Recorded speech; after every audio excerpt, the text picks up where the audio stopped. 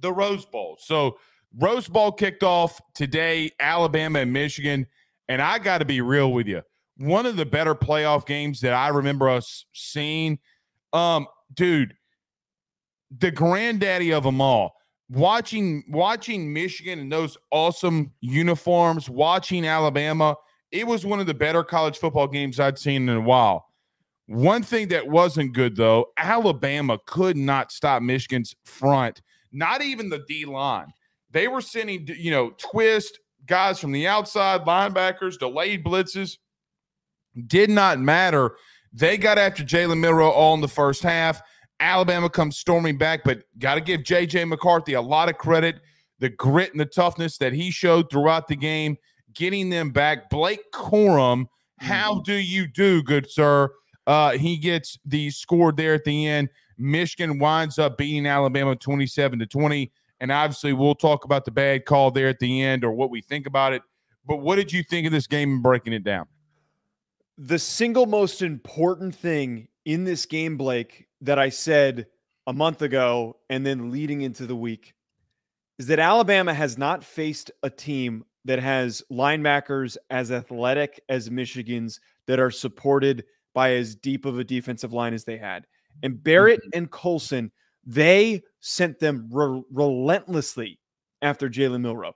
They sent so much pressure, and then when they didn't, they did a phenomenal job of rallying and attacking him and preventing him from picking up large gains. He had a couple long rushes, and that was about it. But the speed that they had at the linebacker position is ultimately what won them the football game, because at the end of the day, because he couldn't do his normal deal where he steps up in the pocket and he picks up those long runs, it led to him hanging on to the ball too long. It led to those 5 or 6 sacks that happened in this game. And his issues, not being able to get the ball out as a passer, cost them offensively. They ran the ball fine, but Michigan had a fantastic game plan that helped win them this football game. Well, look, so here are the big things for me. I think Alabama missed on way too many Michigan mistakes. Way too many Michigan mistakes, okay? So many times they had really good field position, and either the snaps, okay, like remember they had 2 bad snaps. They were trying to march down the field. I mean, and their offense had something going. They had 2 bad snaps. They just could not. They can't. It's crazy for me to say this, and maybe Lady Luck was playing on the side of Bama this year, but they always seem to overcome those mistakes. Well, when you face good teams and you make boneheaded mistakes, it's very difficult for you to overcome. But, Joe, I'm going to say one thing to you, though. I agree with what you're saying in the front 7 of Michigan, okay? But what did we talk about during the entire game? We're tweeting during the game, Alabama is having so much success attacking the edge on Michigan. That's where a lot of their success in the running game came from.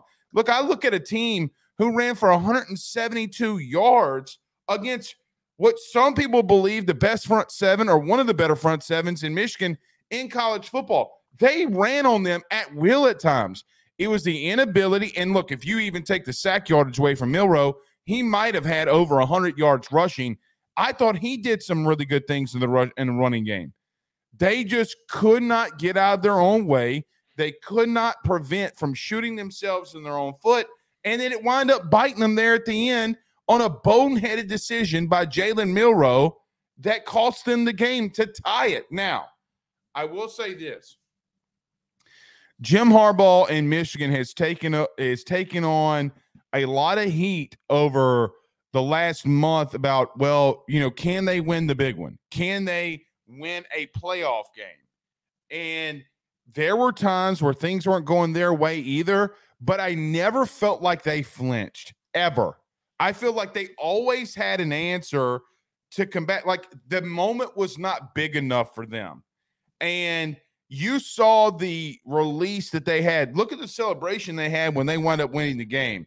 Yeah. But I got to say this, though. I see a lot of people getting on Tommy Rees where I don't disagree, because I'm sure we're going to talk about this call at the end in overtime.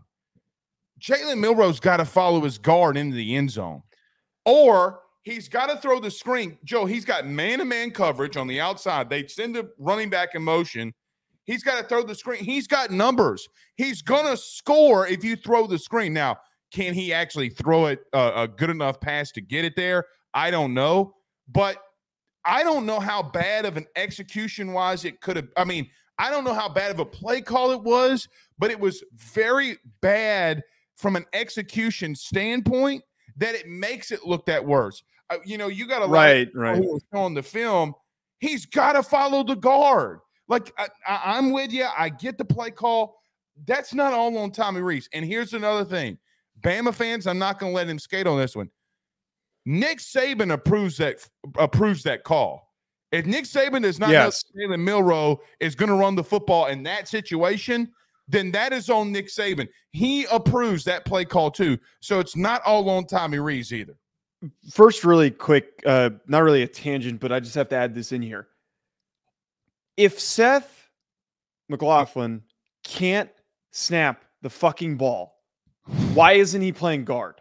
Like, I mean, dead serious. I'm being a little bit hyperbolic because I know it's not that simple. But he has had so many issues in important games throughout the year. He did it against Auburn. He did it in the SEC championship game, but it didn't really matter because they won that game and they won handedly.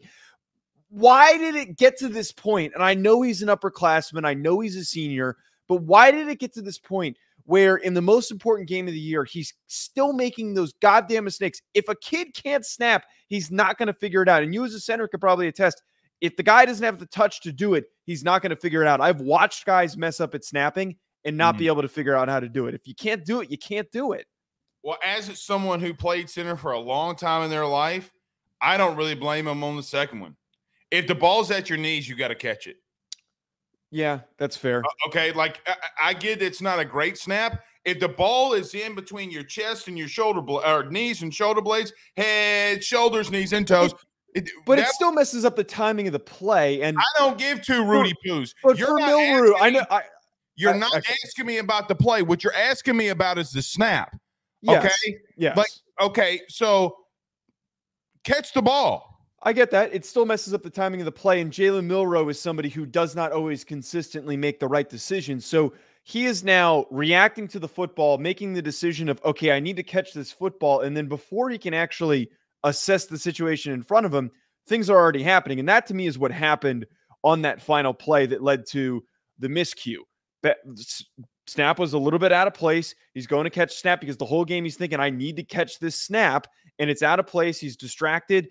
And the minute that he sees that up front was blown up, he didn't even look at where his guard was, and he just ran right up the middle. I think that it all attributed to that. And that's why I think the play call was bad. Why are you adding so many moving pieces when you had so much trouble with the center quarterback exchange? It should have been something way simpler than what they called. Well, so let's talk about this because there are some key plays that I want to run through very quickly. So we talked about the first half, in the first quarter. Jim Harbaugh goes for it, on a crucial fourth down late in the game. They actually ran that play earlier to the opposite side. That was the Blake Corum's first touchdown that they get out in the flat for the score. But see, here's the thing, though, Joe. Bama had a 3-and-out after that. They hold Michigan to a 3-and-out. They come back. Milroe gets sacked twice. So what the game plan that they had in the first half, they just got bamboozled. Yes, I'm going to use that word. Bamboozled, in the first half from an offensive line standpoint. And again, it would be one thing for me if it was just the D-line. The game plan that they had, the twist, the stunts, everything they had completely bamboozled that offensive line. But see, here's another one for me. The double pass, from Michigan, all right? Like Alabama got lucky, but then gets the ball back in the first half, going in before halftime. Milroe takes a sack. I know the field goal's good there at the end, but you're driving and you take such a bad sack that it just sits you so far behind the chains that you can't overcome. But here's the thing. Here's the thing for me. When Alabama took the lead, late in that game, I was like, I texted you this. I was like, man, Bama's got them right where they want them. It's exactly the typical Nick Saban type of game. They're down. They start depth plays a issue into this. and they come storming back. I got to give J.J. McCarthy serious credit. I have been we not yes, me. Yes, we've both been very negative about him. Have been very negative on him, and I just got to I got to admit, going down the stretch here, okay, and looking what he did, all right, that he gets a tipped pass, okay, so he has an incompletion, a tip pass. It's third and 10. They get an 8-yard run, and then on 4th and 2, he hits Corum in the flat. Game completely changed after that. The momentum was completely on Michigan's side. Then he gets a big run, okay, along the sidelines, which should have been a flag. Remember when Tyrion Arnold knocked him out of bounds, and it was clearly a late hit. He should have been another 15-yard penalty. But then Wilson gets back-to-back catches and gets in for the score. J.J. McCarthy down the stretch is what separated them. The quarterback. So what me and you talked about last week on what would win this game, what quarterback has the better fourth quarter will win the game is basically how we talked about it and what we said. And I thought because of how J.J. McCarthy had looked over the last 6 weeks, maybe it was Jalen Milroe because Jalen Milroe had a better 6 weeks. It was J.J. McCarthy and his experience on what to do on, again, critical downs like 4th and 2 that separated them. Shout out to J.J. McCarthy. He had a big night. Well, first of all, he looks like he's healthy now. Whatever ailment he was dealing with did not seem like he was impeded at all. I know it sounds like I'm trying to crack a joke, but like in all seriousness, I think he's fine now. It seems like he was fine in this game. The thing that I heard, I felt like the whole month, and I even said this a little bit, but I wasn't fully bought in on the statement, was that J.J. McCarthy had to, play the best game of his career. He had to play out of his mind. We needed to see a Michael Penix type performance from him if they wanted to win this game. And I didn't really think that was totally true in this week leading up to the game. All they needed from him was to make the throws on 3rd down that they needed him to connect on and to not turn the ball over. And he didn't do that. He did not have any critical, horrible mistakes that we've seen him do because Alabama is a team that is very, they take advantage of opposing teams' mistakes and they're able to force those turnovers like we saw in multiple games this year. That didn't happen. If Michigan wants to win a national championship, that's all they really need from J.J. McCarthy. They need to keep running the football the way that they did, and J.J. just needs to stay on schedule. He needs to not try to do too much, and he did that this game. That's why he deserves so much credit for the way that he played, because he didn't try to go over the top and take over the game and do all this extra shit. He just did his job. He connected on those throws, and he let the running backs do their thing, let the tight ends do their thing, and the whole offense played great cohesively. I'm going to bring up one point, though, about Michigan. You better be – you might not get bailed out in 6 days or whenever it is. You're not going to get bailed out when you play Washington with all those special teams mistakes that you did. Fielding the punt, having a muff punt that goes down at the 1, the bad snaps, okay, from your position, okay? Yes. Talk about a center exchange. You're talking about the kid from Alabama. Why can't he snap the ball? Well, long snapper only has one goal. He really doesn't even have to block anybody.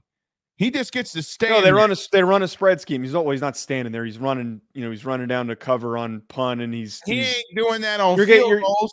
He's getting big. You still have to, get your head up and Joe, he's a white kid who's 100 or is 220 pounds. Hey, if you don't get big, that kick gets blocked. Bullshit. That fat ass, all he does is eat brown sugar Pop-Tarts, okay, which, by the way, is the best Pop-Tart out there. All I'm saying is, we talk so glowingly about Michigan. If you continue to have those special teams issues, you can't have those special teams issues against Washington and continue to give them opportunities. You can have mistakes against a Bama team who offensively can be inept at times. What you're not going to be able to do is have those, and we'll talk about Washington in a minute.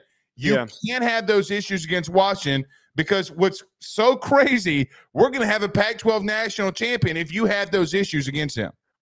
Well, I'm smirking while you're saying that because shut your whore mouth. No. I know why you're smirking. No. I'm smirking because you're right, but at the same time, Washington also made the same stupid, dumbass mistakes that Michigan did. So it's like if they have special teams issues, Washington also clearly doesn't have their special teams completely in order. Here's the problem, though, with Washington. The difference between Washington and Michigan. Yes, I know what you're saying.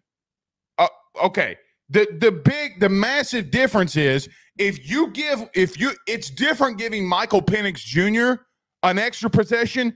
It's something completely different giving Michigan an extra possession. Good dude. I don't think that Michigan, when it's all said and done, I don't think offensively they're great. I think they do some good things. Okay. They got to get back to running the football a little bit more. I mean, they physically at the end there was pushing Alabama around because they got worn out. You cannot give Michael Penix extra opportunities or he's going to beat you. I mean, it's as Stone Cold would say, it's the bottom line because Stone Cold said so. Texas literally just did that. We'll talk about that in a minute. You cannot do that. In line with that thought, and I wrote this down, we're going to end up previewing the national championship, obviously, tomorrow or Wednesday. I'm a little concerned about Michigan's playmaker situation. Like if Texas couldn't keep up with Washington, and I know that Michigan defensive line, it's very different. They've got a much better pass rush than what Texas was able to bring to the table. Their defensive line was mostly run stopping. That was what they're best at, not getting after the quarterback. They didn't do a very good job of that. But what I'm getting at here is that outside of Roman Wilson and like Loveland, do they have enough guys to move the ball down the field if they go down by 10 points? Texas was able to do that. I don't think Michigan can. I'm pretty worried about what's going to happen for Michigan in this game. Well, one thing is for sure. There were many opportunities late. Okay, let me bring this up too. Okay. Late in the game, Alabama got a field goal that made it 20-13. They were up 17-13 at the time. Michigan had just missed a field goal. Alabama goes down and gets their own field goal. But here's where I think that they went wrong. And why Alabama, it's so wild to me. Okay, they're moving down the field late. All right. After Michigan just missed the field goal, McClellan gets multiple carries over 20 yards. So 2 carries for over 20 yards to start off the drive. Okay. Milroe completes a pass to Jermaine Burton. All right, whatever. It's second and 8. You get another little run. You get another first down. Jalen Milroe gets another pass to Burton. So they're moving the ball. Okay. But the penalties, the darn penalties for literally Alabama and Texas. Alabama winds up getting a procedural penalty, gets them behind the sticks. Jalen Milroe takes a sack. They got to kick a field goal. Joe, both Texas and Alabama, the penalties that they had late, okay, and got flagged for, ultimately killed them. If Alabama continues to run the ball and move the ball the way that they're doing it down the stretch, they're beating Michigan because Michigan could not get an answer. All the momentum started shifting in bad, crucial moments. Here's the game for Alabama. Do I think Alabama should have won that football game? To be honest with you, yeah, I do. Because there were multiple times that they could have overtaken, they could have won, they could have gotten ahead, they could have separated, but penalties and stupid mistakes by their quarterback ultimately lost them the game. That's it. It's not as if Michigan outclassed them. No, they didn't. If Michigan ran away with something, I do think that Michigan got a little lucky on some things. So did Bama. Okay, so did Bama. But you cannot tell me that penalties did not play a part in this game down the stretch for Alabama. You can't. They did, and I understand what you're getting at here, but we still have to acknowledge you can't make those mistakes. Them making those mistakes like you're talking about here, that to me, just overall, the penalties, the sacks that they took, right, everything, that all the issues, that was one of the sloppiest games that Alabama played this year, and it felt reminiscent of the Alabama team last year that we criticized a ton for how sloppy they were, doing all the same shit, all the same issues. The mistakes that they made and how sloppy they played cost them that football game. At the end of the day, that's what makes one team better than the other. One that doesn't make mistakes and one that does. One that has much better composure in important situations and can do the simple little details right, and one that can't. And I think that Alabama got this far and was able to get into the playoff because they have young talent. But I feel like they're a quarterback away. They're just not. Oh, you don't. Hold on a second. Wait. So wait, do you think that Jalen Milroe can't be the quarterback then? Is that what you're saying, or am I misreading that? No, they're a quarterback away from being where Saban wants them to be ultimately, and getting back to his old school style of doing things. So would you want somebody who's not Jalen Milroe? Personally, yes. I mean, right now, I mean, he doesn't. It's tough because he's a young quarterback that doesn't have tons of experience, right? On the other hand, like, so for example, would you give up on JJ McCarthy after what he did last year with Michigan? No, which is why I wouldn't really give up on Milroe, but I would still bring competition into the room. Oh yeah, you're going to have to. But Julian Saints coming in, we'll see what happens there. BetOnline remains your top spot for all of your live betting action and contests. NFL, college football, UFC, NHL are all in full swing. BetOnline is your number one source for wagering news, odds, trends, and predictions with both desktop and mobile access at any time. Head to BetOnline today and use promo code BELIEVE, that's BLEAV, for 50% off your first deposit. That is a 50% welcome bonus. BetOnline, where the game starts.